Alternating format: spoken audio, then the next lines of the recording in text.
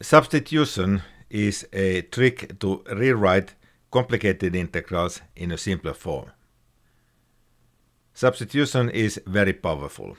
With correct substitutions, it is possible to compute very complicated integrals easily. Finding this correct substitution, however, may be difficult. Hello everybody, I am Mika Seppälä. In this video, I explain how substitution works, and I show some examples about how to find substitutions to compute integrals. An antiderivative, or an indefinite integral, of a function is by definition another function whose derivative is that given function. Therefore, integration is a reverse operation to differentiation. And this means that any table of derivatives of functions gives immediately also a table of antiderivatives. Namely, each differentiation rule provides a rule to find an antiderivative. We know that the derivative of sine is cosine, and this means that sine is an antiderivative of cosine.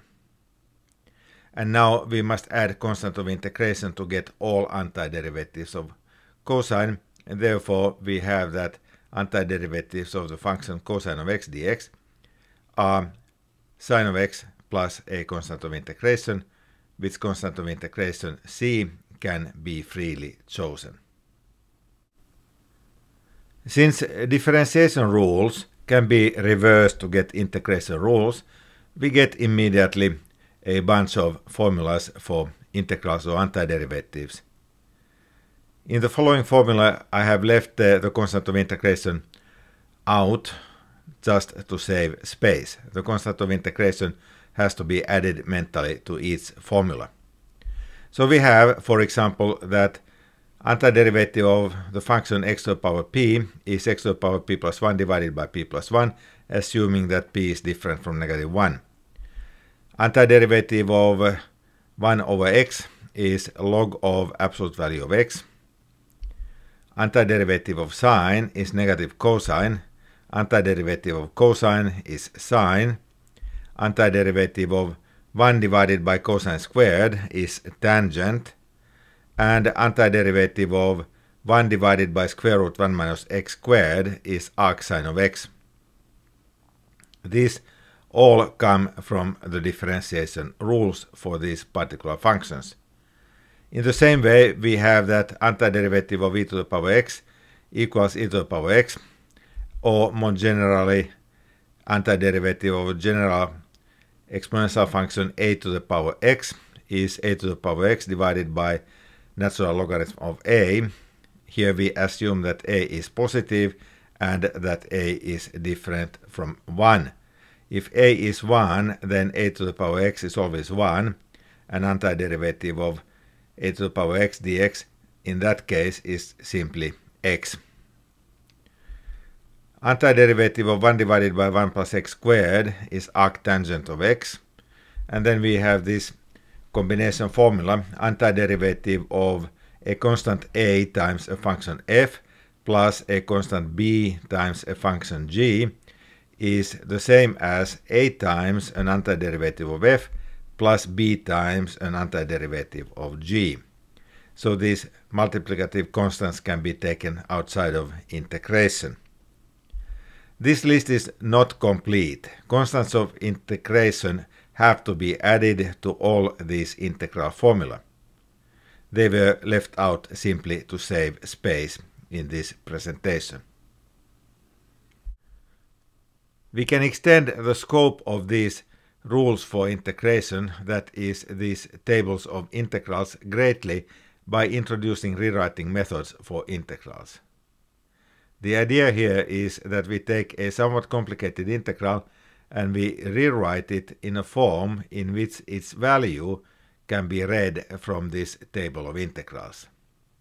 And the rewriting method that we discuss here is called substitution. It all starts with chain rule for differentiation. The chain rule says that the derivative of f composed with g evaluated at x is f prime at g of x times g prime of x.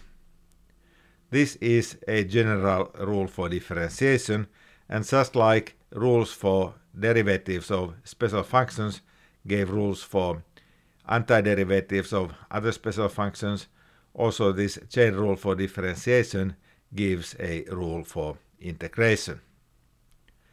So the chain rule says that d dx of f at g of x is f prime at g of x times g prime at x. Now we may integrate both sides of this equation. Now integral of the function d dx f at g of x is of course f at g of x, because integration is reverse to differentiation. And therefore this chain rule implies that integral of f prime at g of x times g prime at x dx equals f at g of x plus constant of integration. The substitution rule is customarily written as integral of f evaluated at g of x times g prime of x dx equals integral of f at u du, where u equals g of x and du is g prime of x dx. So du has been computed simply by differentiating the formula for u. The idea here is that we may be able to find a substitution u equals g of x such that this complicated integral f at g of x times g prime of x dx can be expressed as an integral of f at u du, which latter integral possibly can be computed simply by looking at the table of integrals. If we can find such a substitution u equals g of x, then we are basically done. Finding this substitution, however, is often difficult and requires some experiment.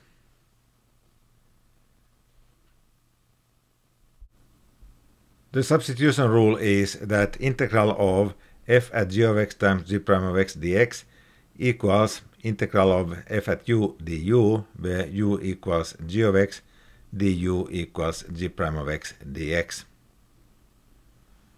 Now let us take some examples about the use of this rule. As the first example, let us compute the integral of e to the 2 times x dx.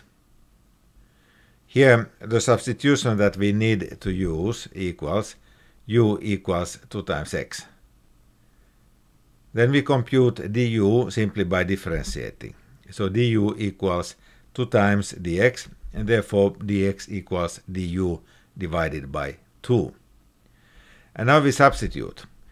Integral of e to the 2 times x dx becomes integral of e to the u times du divided by 2. This du divided by 2 can be written as 1/2 times du, and this 1/2 comes out of integration.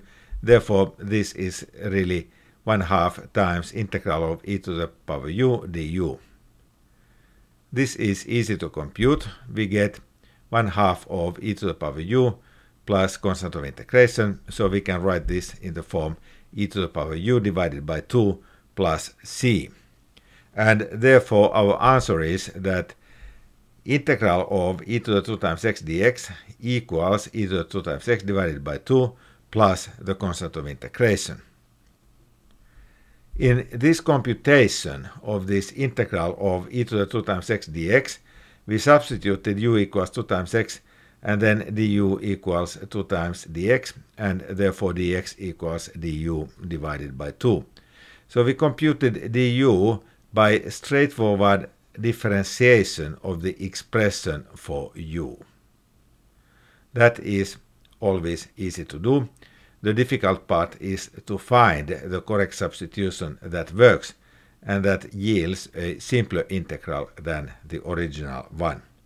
In this case, the integration was straightforward and easy, and the substitution that needs to be used is almost obvious. In this example, we use integration by substitution to compute the integral of 2 times x e to the x squared dx. And we do that by the substitution u equals x squared. Then du equals 2 times x dx simply by differentiation.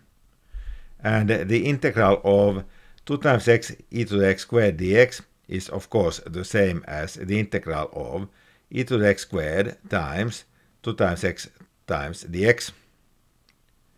Therefore, this integral 2 times x e to the x squared dx becomes simply integral of e to the u du after this substitution. And this last integral is easily computed by the table of integrals. It is simply e to the u plus constant of integration. Therefore, our answer is that integral of 2 times x e to the x squared dx equals e to the x squared plus the constant of integration. And here in this computation we substituted u equals x squared, and that was suggested by the fact that the derivative of x squared, that is 2 times x, is a factor of the integrand. Therefore, it was natural and obvious choice to use the substitution u equals x squared. Choosing the substitution may be tricky.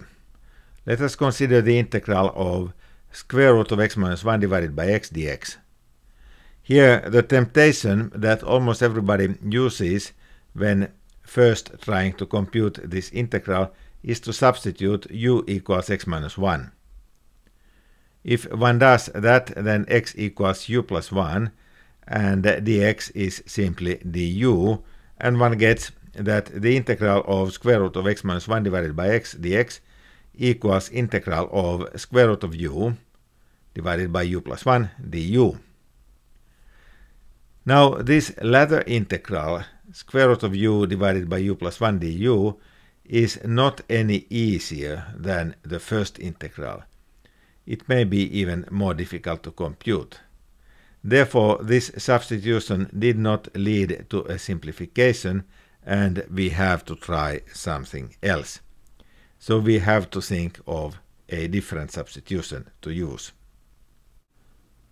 To compute the integral of square root of x minus 1 divided by x dx, the substitution u equals x minus 1 did not work. It led to an integral which was not any simpler than this one. Therefore, a different substitution needs to be used, and we try next u equals square root of x minus 1. Then x equals 1 plus u squared, and by straightforward differentiation we get that dx equals 2 times u du. And therefore, the integral of square root of x minus 1 divided by x dx becomes the integral of u divided by 1 plus u squared times 2 times u du. Now, this integral of u divided by 1 plus u squared times 2 times u du can be written in a simpler way by observing that 2 comes out of integration. So the integral is 2 times integral of u squared divided by 1 plus u squared du. Now, the rational function u squared divided by 1 plus u squared can be simplified by polynomial division. Therefore, we obtain that this original integral, square root of x minus 1 divided by x dx, comes after substitution to the form 2 times integral of 1 minus 1 divided by 1 plus u squared du. The integral of 1 du is simply u. The integral of 1 divided by 1 plus u squared du is arctangent of u. And we still have this constant 2 in front of the integral. And we get that the answer is 2 times u minus 2 times arctangent of u plus the constant of integration. We still have to return back to the original variable. We substitute u equals square root of x minus 1 to get the formula that integral of square root of x minus 1 divided by x dx equals 2 times square root of x minus 1 minus 2 times arctangent of square root of x minus 1 plus the constant of integration. By correct substitutions, one may compute very complicated integrals easily. The difficulty lies in finding these correct substitutions. And one rule for this is to look for complicated sub-expressions of the integrand, whose derivative is a factor of the integrand.